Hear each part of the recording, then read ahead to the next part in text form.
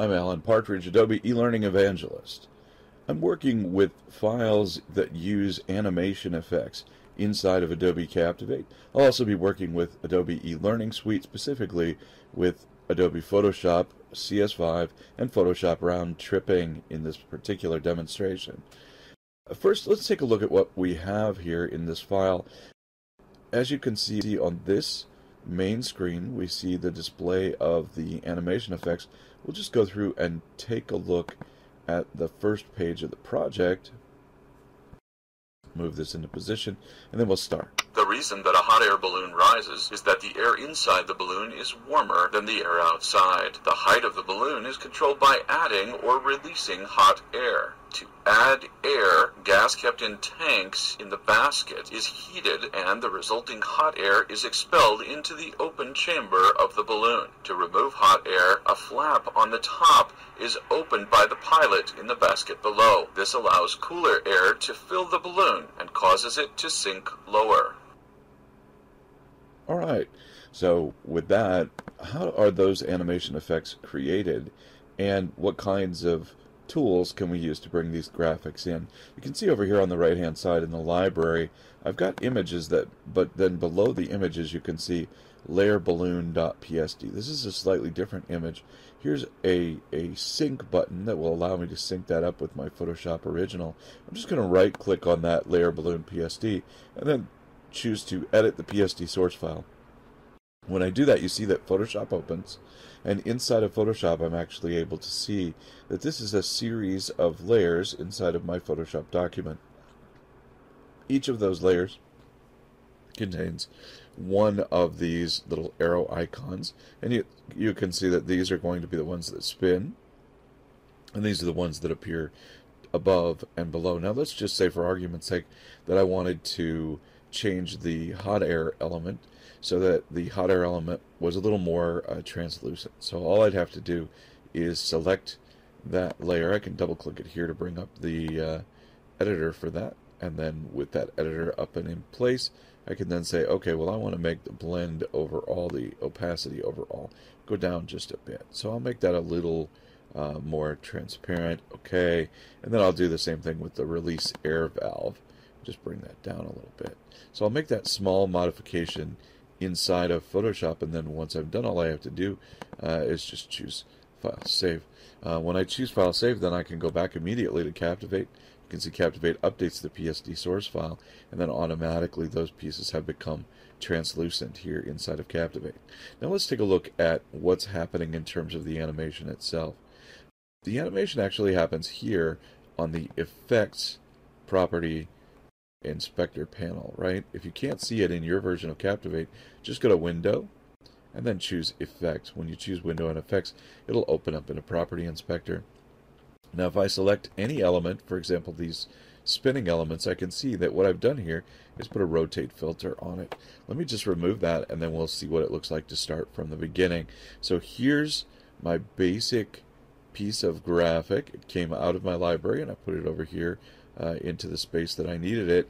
I go down here to the FX button, I click on it, and then from the FX button I will choose from the available filters. You can see here that in the emphasis filters there is one called Rotate, and Rotate looks like a good solution for me, so I'm going to go ahead and choose Rotate.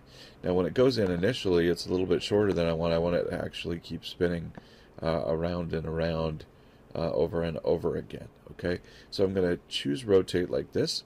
I'm going to put it into that location. I'm going to pull it out so that it's the full length. Now this is a timeline based animation, so I just leave this setting on the default, which is for a timeline based animation. If I had animations that were triggered by button interactions, that sort of thing, then a new option would appear in this drop down menu that would allow me to choose which button or which interactive was actually going to trigger that animation. But for now we're going to go with just a basic simple approach. Now here I can live preview animation effects by clicking this button, and that will allow me to see what those animation effects actually will look like in my finished content. Okay, so that's really all there is to that in terms of adding those animation effects. I do have another kind of animation effect Let me just show you that briefly as well. So there's another kind of animation approach. I'll go back here to the Effects tab, turn off that live preview. You noticed probably that one of these actually has a secondary animation. So I use the rotate on one of these, but when the cold air fills the balloon, I want to show that the balloon interior is actually getting colder and colder. So I use the Tint From filter. Now the Tint From To filter is available here from the FX panel as well. And what I did is I had it wait until a certain point in the animation, about 7¼ seconds in, and then I changed these properties so that initially it would be a red color, but then it would be a blue color. It would slowly tint from one to the other.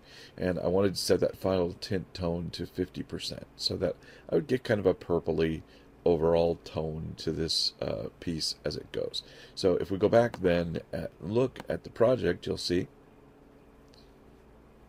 that in the end our outcome is as we expect. The reason that a hot air balloon rises is that the air inside the balloon is warmer than the air outside. The height of the balloon is controlled by adding or releasing hot air. To add air, gas kept in tanks in the basket is heated and the resulting hot air is expelled into the open chamber of the balloon. To remove hot air, a flap on the top is opened by the pilot in the basket below. This allows cooler air to fill the balloon and causes it to sink lower.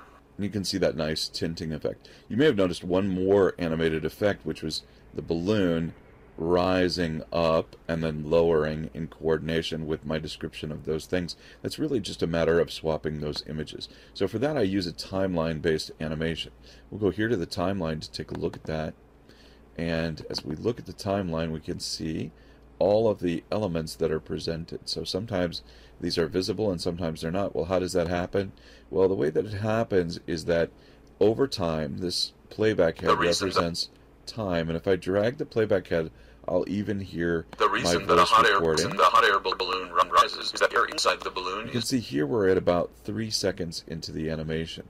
As we get to a little more, right, we start to see that the swirling hot will begin to appear, right? And that's because I have swirling hot set up to fade in automatically. If we look in the Properties Inspector, we'll see that that is the transition, fade in and out. Okay, so the fade in is handled by Captivate's transition, and then it appears for this amount of time between 3.5 seconds and about 8.5 seconds. The same thing is happening with those images that we described. So we can see that over here in the graphics, there are actually images of the balloon high, right? And that the balloon high image appears at about 16.5 seconds in. And because the balloon high image is on top of the other balloon image, I can leave the other balloon image visible the entire time. So you can see balloon low is actually displayed the entire time.